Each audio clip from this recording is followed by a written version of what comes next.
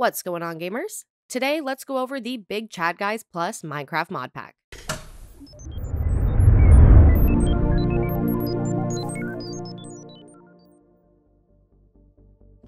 If you're a fan of mods, you know there are a ton of options, but with BigChadGuys Plus, this is a pack full of some of the best.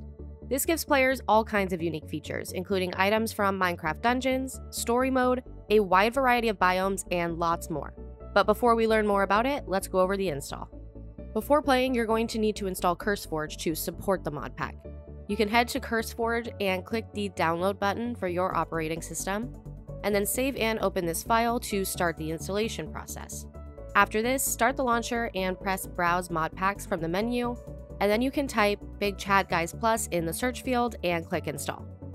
Now for the server install, we do recommend using a new profile or resetting the server files before you choose this game version to help prevent any problems.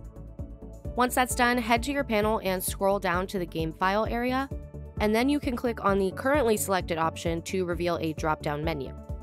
Here you can type BigChadGuys Plus, click it, and then choose to change the version and create a new world, and then finally make sure to restart the server in the final prompt.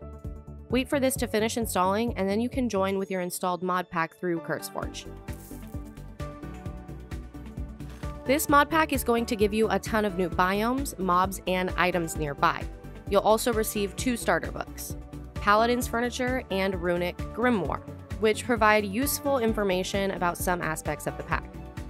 Due to the overwhelming amount of new items, abilities, structures, and other aspects, we're just going to start going over some of the best ones today.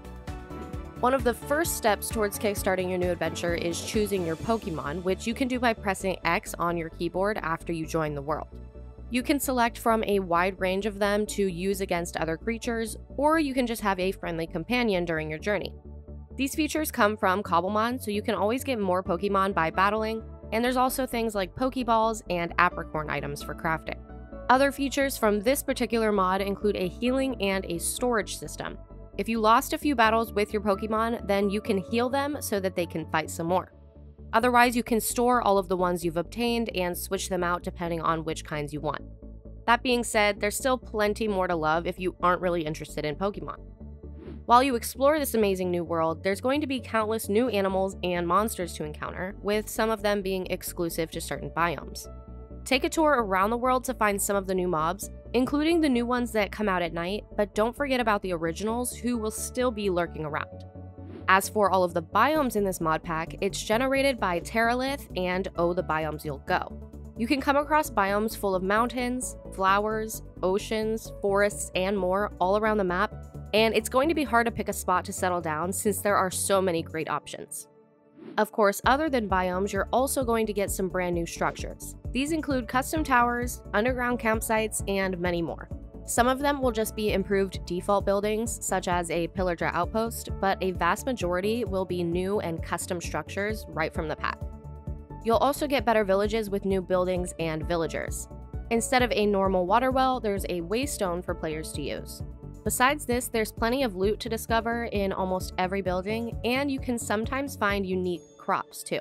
Other structures include dungeons, which can be found underground or on the surface. For example, one of these is a large mushroom tower full of monsters and chests. You'll want to avoid these areas early on since you need to gather strong weapons and armor to win the battles, but after that, you can try your luck to overcome the dungeon's challenges to take your winnings. As you do look through the chests, barrels, and other storage containers, you're going to find some unique items and materials.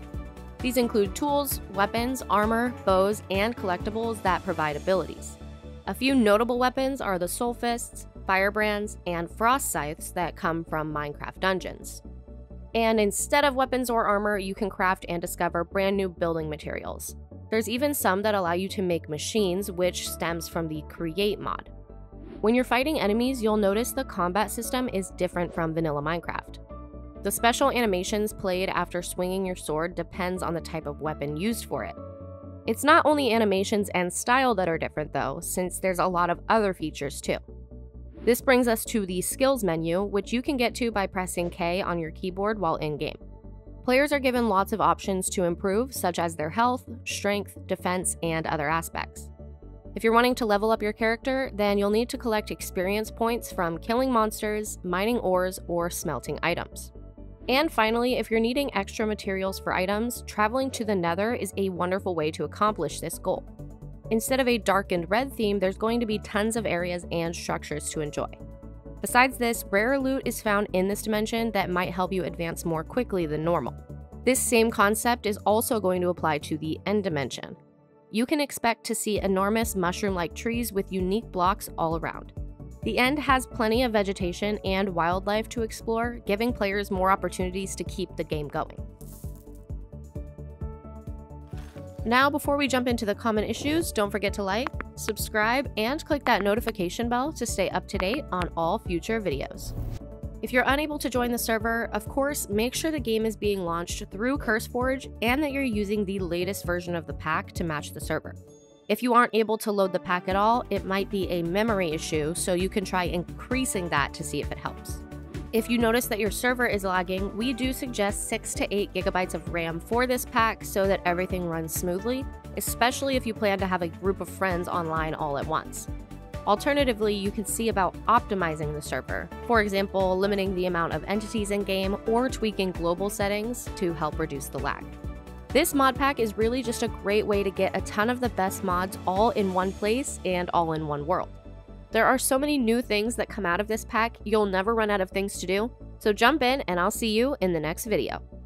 Thanks for watching. If you want to see more great content like this, then subscribe or click these videos. Until next time, gamers.